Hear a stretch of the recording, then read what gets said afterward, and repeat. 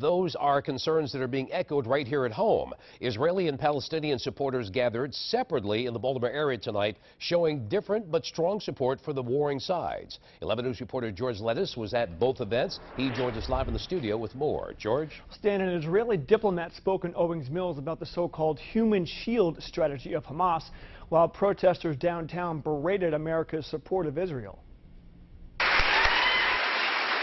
Baltimore's Jewish community showed its solidarity tonight with Israel as its war with Hamas continues. Oren Marmerstein with the Israeli embassy just returned from Israel and says the gap between how the American public understands the situation and what's happening over there is wide. He says Hamas orders people to not evacuate before an Israeli strike. Hamas is trying to increase casualties also among the Palestinians. It has a very ugly name to this strategy and a very ugly nature. It's called dead baby strategy. A modest group of pro-Palestinian protesters tonight at the Inner Harbor had a much different view of the conflict. Israel has bombs, nuclear weapons furnished them by the United States and my tax dollars, which paying for that, while children in this country go hungry, don't have any places to live.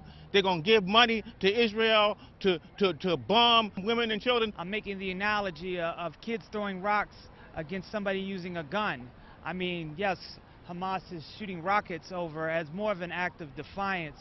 And if you're occupied people, you have a right to resist. But Israel supporters like Senator Ben Cardin say it's Israel who is defending itself from rockets Hamas has been firing for weeks. Palestinians and Israelis want to live in peace.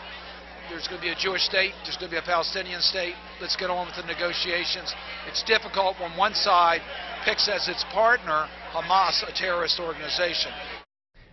Now back to tonight's ceasefire attempt in Cairo. The Associated Press is reporting Hamas's top leader, before any truce is called, wants a guarantee that Israel and Egypt will significantly ease a 7-year border blockade of Gaza.